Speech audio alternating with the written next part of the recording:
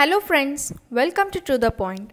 In this session, we are discussing about restoring balance in ecosystem and the measures to check for spoilage of the landscape. The land consists of 29% of earth's surface and 71% of water. Land has soil, forest, agricultural lands, mountains, human habitations, animals, water bodies, etc. Man has been exploiting land and its resources. Man has been clearing forest lands for agriculture, and hence there is a shortage of land. Agricultural practices have undergone a change, and today the man cultivates genetically modified food crops and cash crops, and these require a change in techniques of productions and support systems like better irrigation facilities, inputs like fertilizers and pesticides. As the demand of the growing population for shelter and economic activities, transportation and recreational activities has increased, the pressure for the land use pattern is also being increased. In order to meet the demand for land, natural lands are being converted to other land use patterns, which results in the destruction of the land cover. The change in land use patterns which are induced by the human activities can be easily judged from the following. From 1700 to the mid 1980s, the cropland has been increased globally, that is from 392% to 466%. The cropland naturally grew at the expense of the forests, grasslands and wetlands. The net irrigated cropland has been increased over the past 200 years. It has been increased to 80,000 square kilometer to 20 lakh square kilometer. The worldwide tree cover has been decreased about 15%. Land cover changes had led to the loss of 27,000 spaces annually in tropical forest. Let's discuss about what are the causes of land degradation. Land degradation, it takes place because of two reasons. One is natural causes and the other is man-made causes. Natural causes, they include different types of weathering and erosion process like landslides, earthquakes, desertification, drought and floods. Man-made causes, it includes human activities which disturbs the environment like mining, farming, deforestation, waste disposition, development activities like setting up human habitations, transport and communication, etc. Natural causes. Some of the natural causes are earthquakes, desertification, landslides, floods and droughts. Earthquakes. The violent earthquakes, they bring change on the surface of the earth. They disturb the earth and the pattern of the earth. Earthquake damages all the buildings, electric and water supply. This submerge land under the sea also. Sometimes the river disappears or it changes their courses or get flooded because of the earthquake. Desertification.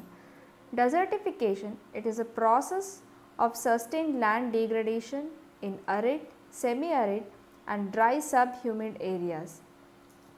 Areas that are next to the desert, they are more prone to desertification because increasing aridity and wrong use of the resources like cutting down of the trees, overgrazing and clearing of the marginal lands, it leads to desertification. Let's discuss about some of the activities done by human that leads to the rate of desertification. Overgrazing of the land, it exposes soil to forces of erosion and it transforms land into barren landscape and finally into a wasteland. Mining activities for extracting natural resources, it adversely affects the local landscape, and due to large scale digging up process, these activities affect the moisture content of the soil and that leads to desertification. Unscientific irrigation of the arid lands for a considerably longer period, it contributes to desertification. Desertification of areas, it takes place from uncontrolled exploitation of groundwater, mismanagement of watersheds, siltation and drying up of rivers. Landslides. This refers to a sudden or a gradual movement of rocks or soil mass down the hill slopes due to the force of gravity. The occurrence of the landslides is more common during the rainy season. Landslides, it results in the movement of soil, solid rocks and soil masses. This have a significant floods and drought. Floods, they cause loss to life and property. They degrade the land by flooding settlements. Floods and drought, they destroy the agricultural land through sand deposition and salinization. They destroy forest, wildlife, leaching of the soil cover of its nutrients, etc. Drought refers to the period of dryness that is caused by the absence of rainfall or due to rainfall being lower in the particular area or region. Drought has the following effects. When drought is caused, it leads to shortage of food because the crop production is less. Drought lowers the level of the groundwater. It also lowers the rate of microbial decomposition into the soil. It decreases the rate of mineral formation in the soil. It leads to increase in the number of forest fires. Man-made causes.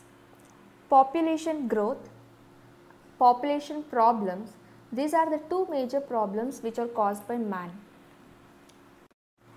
Population growth is one of the major problems. Population grows at a faster rate in developing countries. India's population explosion, it neutralizes the benefits of its economic progress. Most of the economic activities that takes place in the cities, it offer a better life to the people. So, the pressure on available resources in the cities is greater. Expanding cities that encroach on surrounding areas, it converts for its use any kind of land including fertile fields. Land that is utilized for infrastructure such as roads, industries, tourist facilities, etc. If a proper measures and guidelines are given to the population control, then the country will not face a serious sequence in the future. One must remember that man must control the nature and he must also control his numbers. Population problems. As the population is growing, the pressure is also increasing on the resource base, especially on the arable land. That has created many socio-economic and environmental problems. Most of the world's population live in developing countries. China and India have about 20% and 16% of the total world's population. The developing countries have over 3/4 of the total world population. Rapid growth of population, unemployment, inadequacy of housing and health, diminishing resources are the problems that are affecting the developing countries. Increased demand for agriculture. As the population grows, there is a demand for farming to meet the food demand. Demand for the land is enhanced by external interest. For example, forests are cleared to convert the land to grasslands in order to provide fodder for the cattle. Intensive farming operations, it exhausts the soil of its nutrients. The fertilizers and pesticides which are used to enhance production, it gets washed off the fields and they pollute the rivers and lakes and sometimes leach into subsurfaces and lower the quality of groundwater. Both fertilizer production and irrigation require energy. Therefore, the harnessing of energy takes toll of the environment. Unemployment. Unemployment, it is one of the biggest problem in the developing countries. The population largely depend on agriculture. But there are very limited opportunity for the semi-skilled, unskilled and the highly educated people. Therefore, the rural areas are the places where from the large number of unskilled workers they migrate to cities, thus creating pressure on the land. Urbanization and consumption. Urbanization. The major rural population in the cities, those who have come for the better earning opportunities, has led to deterioration in the environment of urban areas. And this pace of urbanization has transferred the natural green landscape into polluted landmass. Urban sprawl and the slums expansion, it created a pressure on the land use as well as the environmental problems. The highly productive agricultural land that is used for urban houses, roads and industries. Due to this uncontrolled urbanization, environmental degradation is taking place. Due to shortage of the land, shortage of houses, worsening water quality, excessive air pollution, noise, dust and heat, and the problems of disposal of solid wastes and hazardous wastes. Urbanization, it is associated with industrialization. It has created environmental problems like growth of slums, industrial pollutions, air, water, soil, etc. The problems of the air pollution is very acute in urban areas, but one of the major reasons for the environmental pollution is the combustion of fossil fuels and their products. Motor vehicles in the urban areas are many and they produce hydrocarbons, carbon oxide, nitrous oxide and lead particles. Consumption.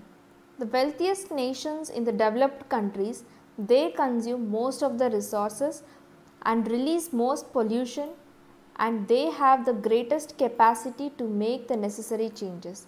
The increased production in the wealthy nations is no longer serves to satisfy the needy, rather it creates a needs to serve and increase the production. The exploitation of a resource by which nations it has a considerable impact on the landscape. The impact of land degradation, it can be summarized as removal of the trees and vegetation, construction of houses, construction of septic tanks, diversion of nearby streams for public supply, accelerated land erosion and pollution of streams and wells. Commercial degradation, it gives rise to floods, annual runoff levels and it causes global warming. In many parts of the world, human beings they supply water by pumping it from the groundwater sources. Thus, it has two effects: reduction in the level of water table and the replacement of coastal areas of fresh water by the salt water. Water pollution, it has become an acute problem in today's modern society. The causes of the water pollution, it is classified into the following groups: sewage and other oxygen demanding wastes, infectious agent, organic chemicals, other chemical and mineral substances, sediments, radioactive substances, heat or thermal pollution. Dumping of wastes. Land pollution is a result not only of man's misuse of land but also due to solid waste disposal. Solid waste are dumped into the ocean and on open grounds. Mining waste, they are produced at the rate of millions of tons per day. Slag heaps and mill tillings accumulate near the processing operations, and industrial refuse contaminates streams and lakes. Domestic and municipal wastes. One of the main cause for the land and soil pollution is a growing quantity of domestic and municipal wastes. Household garbages like food scraps, plastic items, bottles, discarded papers, etc. This total quantity of the solid waste is a large and increasing, and therefore the domestic and municipal waste is also increasing. Industrial and mining waste. The disposal of the industrial solid waste, it is a major source of soil pollution by toxic chemicals. The industrial waste are discharged from coal and mineral mining industries and as well as metal processing industries. And this waste is from the manufacturing sectors. It contains toxic metals like lead, copper and chemicals having acids. And therefore, all these toxic metals are responsible for soil pollution. Exploitative use of resources. We have already overexploited our natural resource without caring for their sustainable use. The signs of the exploitative use of resources are extensive deforestation, which accounts to the loss of flora and fauna of that area, drying up with drinking water sources, frequency of floods and droughts, land degradation, deterioration in the quality of air and water, unplanned urbanization that leads to unprecedented growth of urban slums. Let's discuss about how to sustainably use all our natural resources. Sustainable use of resources means we have to use our resources to meet the demands of the present without compromising the ability of the future generations to achieve their own requirements. The following measures are cultivation of the land, that taking adequate care of soil fertility, development of irrigation facilities with proper water management, use of water saving devices like traditional conservation methods and rooftop water harvesting should be used.